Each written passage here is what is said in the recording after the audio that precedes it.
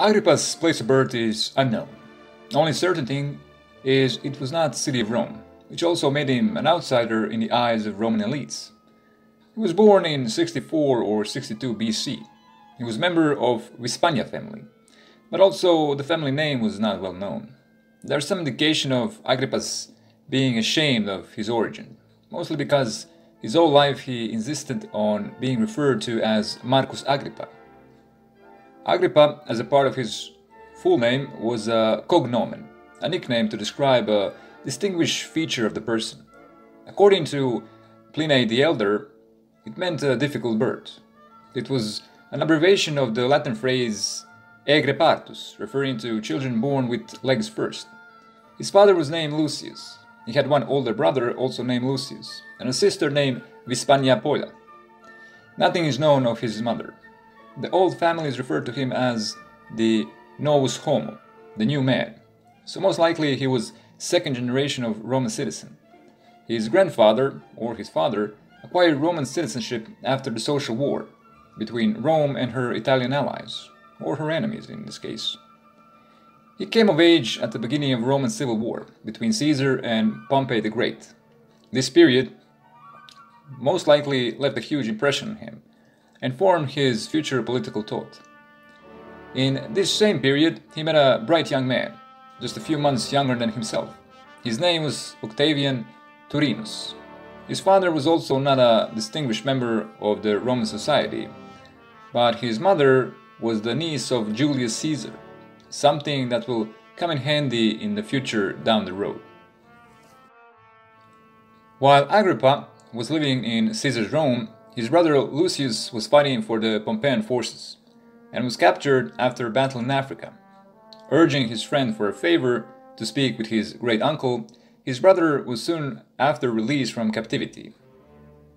The first military experience Agrippa had was most likely in Spain under the command of Caesar, at the age of 17 or 18.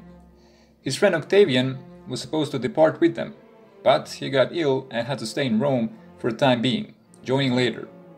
There's a story of Caesar's return to Rome. He embarked a ship alongside Octavian.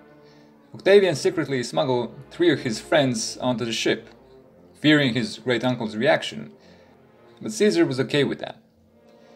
The one of these men is unknown. The other was called Salvidinus Rufus, a man of humble origins, and Agrippa, of course. After the campaign was over, Octavian and his friend were sent to the city of Apollonia, in modern-day Albania, to continue their civilian and military studies. Half a year later, their lives will change forever by a content of a letter. The great Caesar was dead. Following his friend back to Rome, Agrippa's role as a trusted advisor to Octavian grew stronger and stronger. After some back and forth, Octavian, now adopted by Caesar in his will as his son and heir, was named a consul, 22nd of August 43 BC, at the age of only 19. On 27th of November, Lex Padia was passed, a law requiring prosecution of Caesar's assassins. Agrippa was put in charge of prosecuting the ringleader, Cassius. Since Cassius was long gone from Rome, he was found guilty in absentia. This was the start of Agrippa's political career. After falling off with Antonius' brother, Agrippa proved himself as being a capable diplomat too. He convinced 12,000 men loyal to Antony's brother Lucius to abandon his cause and join Octavian. He was rewarded by Octavian with the post of Praetor Urbanus. At the age of 24, he was in charge of administrating the justice in the city. After Octavian was betrayed by his other friend, Salvidinus, Agrippa was one of the last persons he can trust.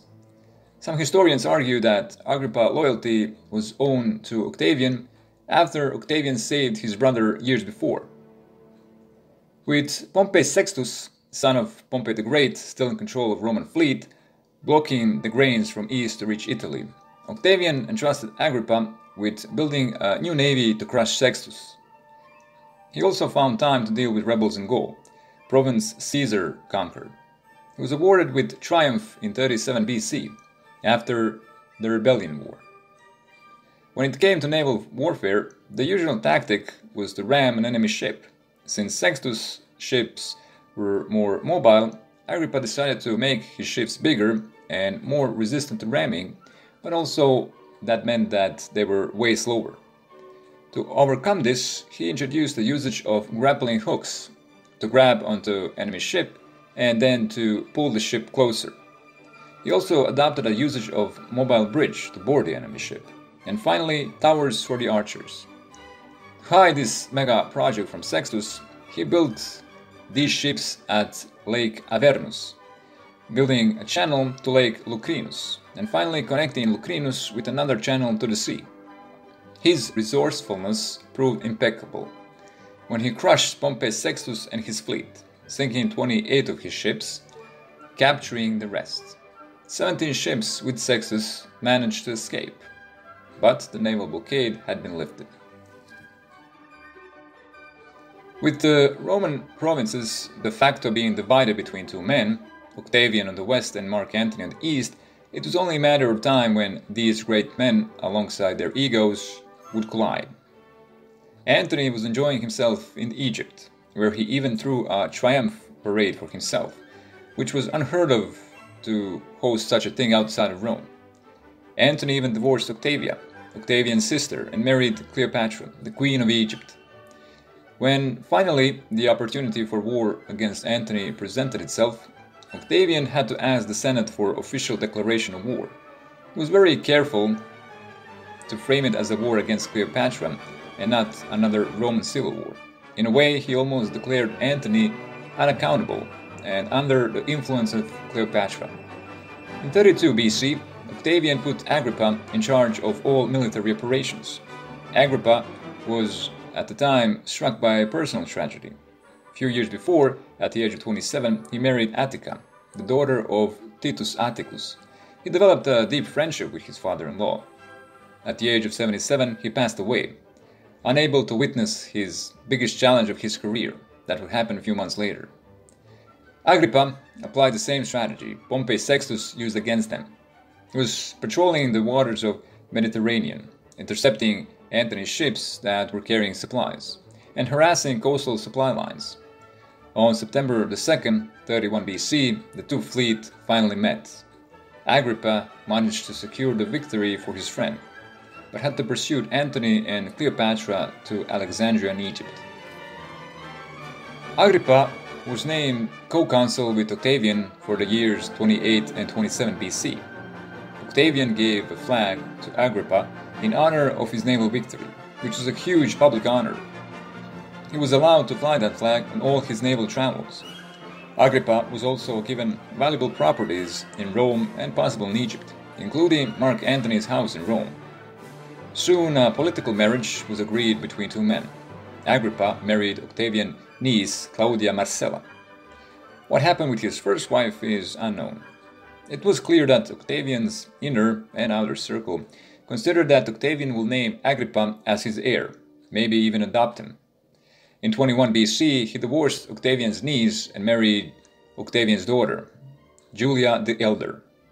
He was granted tribunica potestas, a power only granted to the tribunes of the plebs, and Octavian, of course. Then he was granted imperium proconsulare maius, extending his power to cover all Roman territories, except Italy. He was considered by many as a co-ruler to Octavian. The plans to make him heir, if that is what Octavian's plan was, fell apart in 12 BC, when Agrippa suddenly fell ill. The moment Octavian learned of this, he left Rome and traveled to Agrippa's villa in Campania. Unfortunately, before arriving to say goodbye to his friend, Agrippa had already passed away at the age of 51.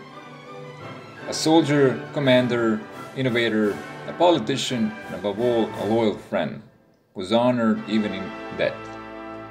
Coins were minted with his face on. Gladiators' games were thrown in his honor. And most importantly, Agrippa's remains were placed in Augustus' own mausoleum.